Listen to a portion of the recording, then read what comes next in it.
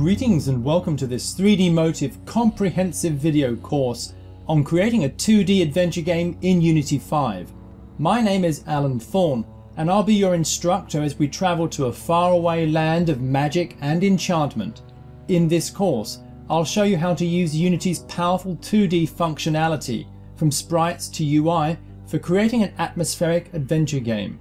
Here we'll see how to work with 2D physics for building a player character, 2D skeletal animations, moving platforms and hazardous obstacles, particle systems and lots more. In this first part, we'll examine project creation, preparation techniques, best practice workflows, asset importing and configuration, and lots more besides. So if you're familiar with the Unity fundamentals and want to take your skills to the next level by building a 2D adventure game, then grab your traveling lantern and join me as we enter the dark depths of a mystical underworld with Unity 5.